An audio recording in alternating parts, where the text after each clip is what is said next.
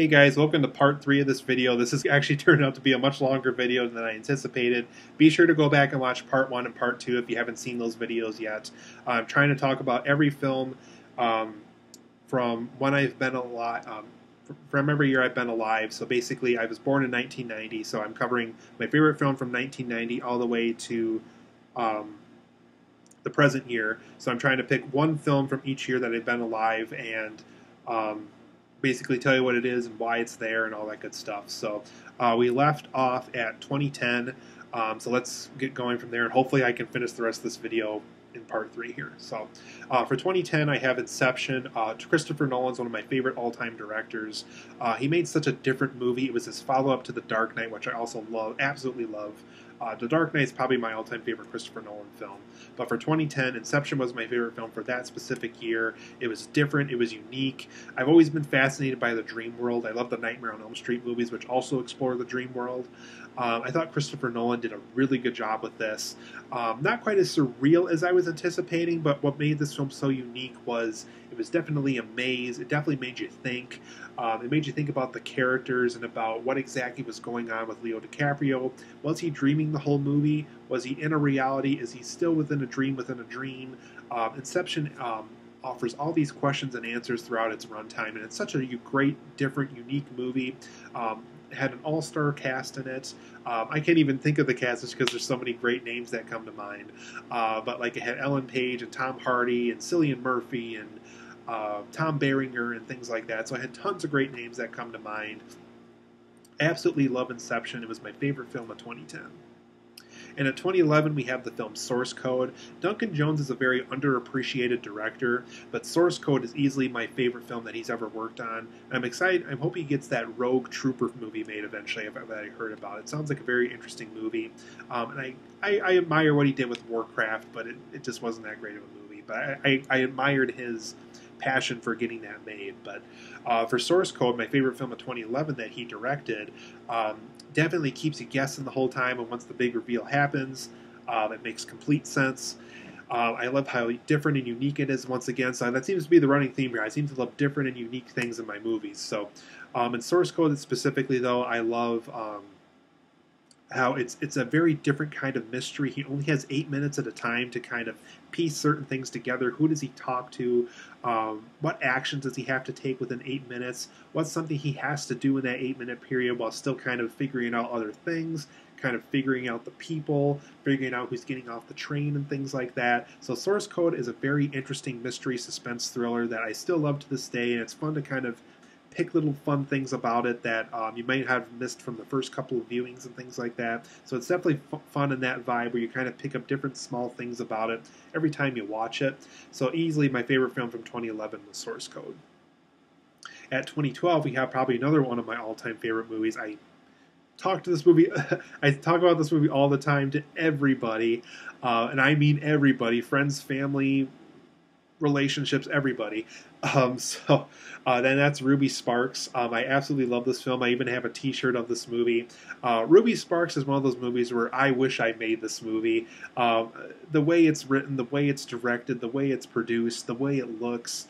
I love everything about it. I love the film's concept. I love this idea of this writer who is suffering writer's block and just trying to figure out something to write again. And he writes about this perfect girl that he wishes he was dating, and one morning he wakes up and he's in a relationship with her and she's living with him, and the film plays off of, what exactly could he get away with? What kind of things can he get away with while writing this story about her? And what are some things that people he knows and loves kind of wishes he would try out with her?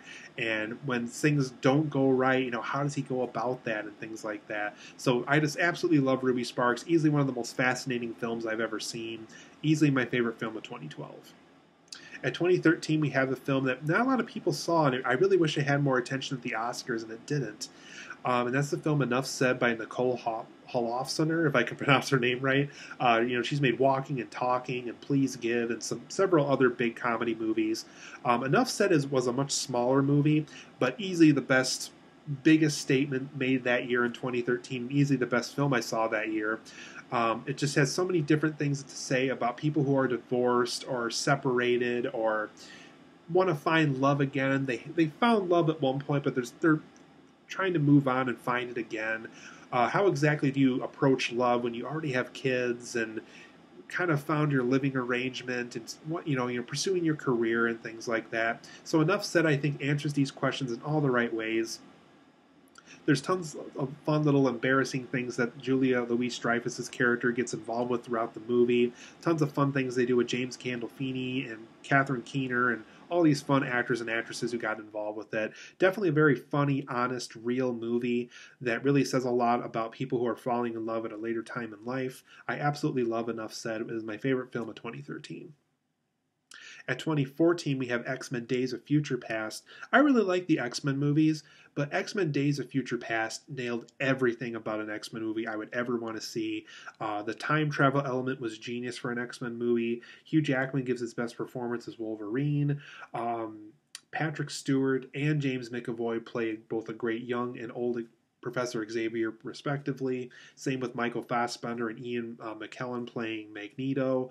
There's just so many, everything I would ever ask for in an X-Men movie was in Days of Future Past, whether it's developing the characters in interesting ways, taking the universe in interesting directions, playing off of a time period that would really kind of frown upon mutants and kind of want to kill them off, and the mutants would really kind of struggle to survive in such an environment. And so there's so many great and interesting ideas that are explored in X-Men Days of Future Past, and it ended up being my favorite film of 2014. At 2015, we have Star Wars Episode 7, The Force Awakens. So many people were scared with how J.J. Abrams was going to continue the Star Wars franchise, and I absolutely love how he did it with The Force Awakens. We got interesting new characters. We cared about the characters. We cared about the settings and the places and the scenarios they get involved with. They bring back fun and interesting classic Star Wars characters in interesting ways. They've just did everything I would ever want in a Star Wars reboot, and J.J. Abrams, who I absolutely love as well, really brought all the right ingredients to a Star Wars movie. I absolutely love Star Wars The Force Awakens. It was my favorite film of 2015. At 2016, we have the Damien Chazelle surprise favorite, La La Land, which was pretty big at the Oscars. I think it could have been, it could have and should have won more awards, though. I absolutely love La La Land. I'm really not a big fan of musicals, but La La Land showed you how to do a musical, how to bring up musical numbers in just the right ways at just the right times. It was heartbreaking. It has so much to say about film and about Los Angeles and about people falling in love and people moving away from love and how they handle love when their hearts are broken and things like that. It has a lot to say about music. It just has so much to say about life, so much to say about film. I absolutely love the execution that Damien Chazelle chose to do with this movie, and how it felt like an older film, and it was bright and colorful and happy and everything I would I could ever ask for in a movie, because I love it so much and I get so giddy talking about it. 2016, easily my favorite film from that year was La La Land. For 2017, we have Wonder Woman. I love Patty Jenkins. She was the perfect choice for the Wonder Woman directing role. Gal Gadot was the perfect choice for Wonder Woman, I thought. Another interesting film that has so much to say about life and kind of makes us think about life. And we're watching an interesting superhero film as that plays out. And Gal Gadot and Chris Pine have such interesting screen chemistry with each other. And when they do the World War I stuff, it's interesting, and you definitely see how the Wonder Woman character would respond to certain ways to certain things in that era. I absolutely loved Wonder Woman. I hope the DCEU can get back on the right track again with the help of this Wonder Woman movie that was just so amazing and wonderful. I absolutely loved Wonder Woman. It was my favorite film of 2017.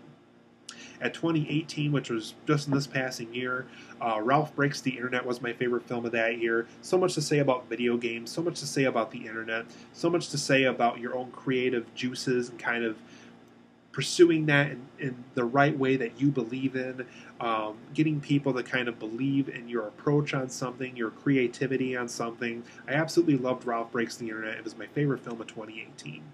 So for 2019, it'll kind of disappoint some of you for how I'm going to approach this. So 2019 wasn't done yet by the time I filmed this video, so I really didn't officially know what my favorite film of 2019 is, but I can tell you my favorite film of 2019 so far, and that's Avengers Endgame, and today is August 3rd of 2019. So that was my favorite film of 2019 at that time. So who knows if it's going to remain in that number one spot or not, but Avengers Endgame is my favorite film of 2019 so far. So who knows if that's going to get topped or not. We'll have to see how the rest of 2019 plays out. So that was my favorite film of 2019 so far, is Avengers Endgame. So hope you guys enjoyed this video, you guys. I know it's a long 3-part video for those who sticked around for all 3 parts. It's kind of fun to kind of look back at your life and kind of look at every favorite film you had from each year you've been alive. And so these are my 29 favorite films of 29 films. 29 years of 29...